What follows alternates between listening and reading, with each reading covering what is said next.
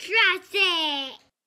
Hey everybody, Dr. O here. In this video, we're going to cover the 3 phases of HIV infection. So just real quickly, I'll get them out of the way. Phase 1, either going to be asymptomatic, or if you have any symptoms, it would be chronic swollen lymph nodes, chronic lymphadenopathy.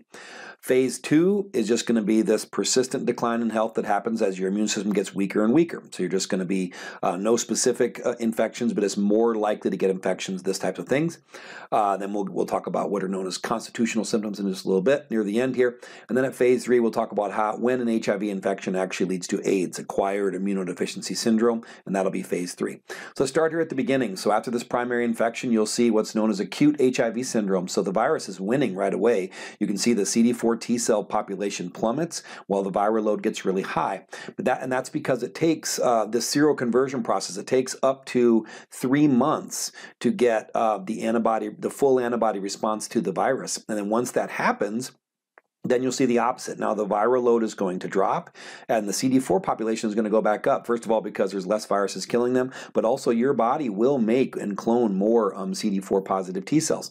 So that's why you see, so in the beginning, the virus is definitely winning, but then after a few weeks, up into 3 months, when you see this full antibody response from your immune system, now you'll see the CD4 T cell count climbs back up a bit, the viral load drops down quite a bit, but then you see this slow, steady decline in T cell population. So you may not have any problems. If you do, you just kind of have a weaker immune system than you would expect for someone of your age, etc.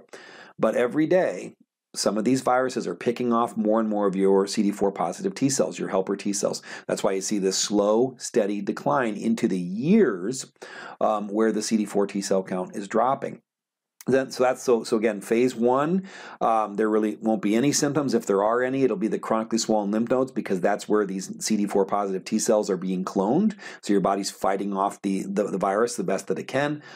During phase 2, what they call here this classic latency, you're just seeing for some reason you've got a weaker immune system than you should have. And then we're reaching a point where near the end of that, you're going to start to see what are known as constitutional symptoms. That's going to be things that can affect the entire body, fever, night sweats, chills, weight loss, these types of things. And then we get into the territory where you now have AIDS, and it's very, very important to note when this happens. So an HIV infection leads to AIDS when your CD4 positive T cell count drops below 200 that you can see on the chart.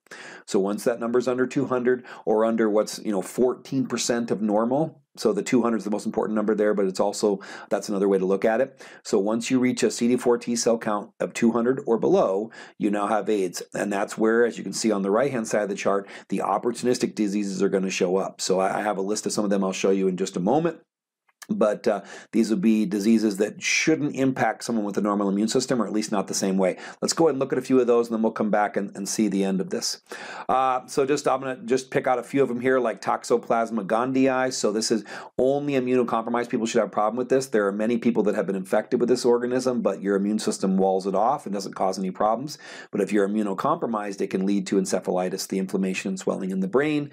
Cytomegalovirus, so most humans have been exposed to it. It usually causes no problems or maybe a mild fever for a few hours. But if you don't have a strong immune system, as you can see here, fever, encephalitis, blindness, even death, those would be good examples. Tuberculosis with Mycobacterium tuberculosis, obviously, many people are infected with that have normal immune systems.